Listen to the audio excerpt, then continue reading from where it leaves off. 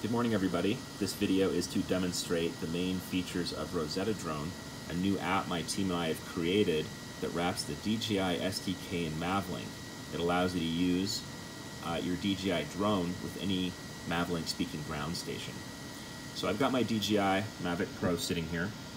As we connect it, Rosetta Drone creates two links, one for video, one for telemetry, to IP addresses and ports that you specify.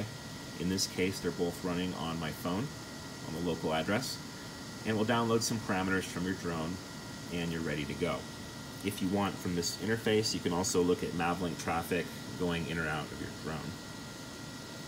You'll also note that there is a safety feature at the top. The safety prevents the motors from arming in response to commands from the ground station. There's a few edge cases where you may get unexpected commands. This is just an extra safety feature. So we're going to turn off the safety. We're ready to fly. At this point, be ready for those props to spin. And we're going to go over to Q ground control for our ground station. And you'll notice right away that we've got a good connection to the drone and we've got video coming out. In this case, out my hotel room window in Denver, where I'm here for AUVSI. You'll also note we have live telemetry in our attitude indicator and our compass.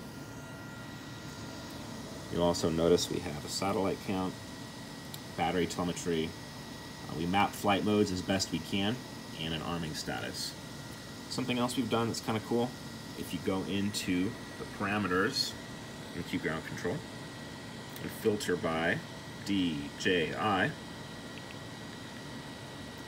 you'll see a number of DJI accessible parameters wrapped as mock Mavlink parameters.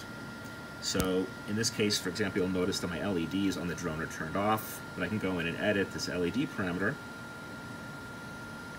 make that a 1, and boom, we have LEDs.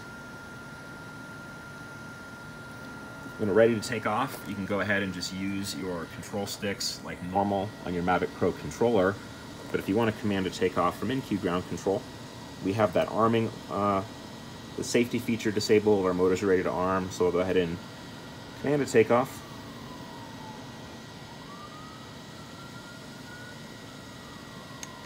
We get an arming status, and now our motors are spinning. Finally, we'll go ahead and land, and you'll notice we're back to disarmed.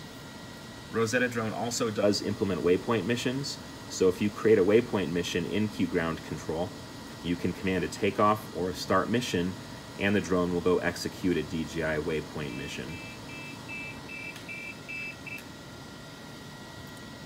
So those are the main features of Rosetta Drone. The project is open source, and we look forward to contributions from the community. In the meantime, go out, try it, have fun, be safe, and be responsible. Thank you.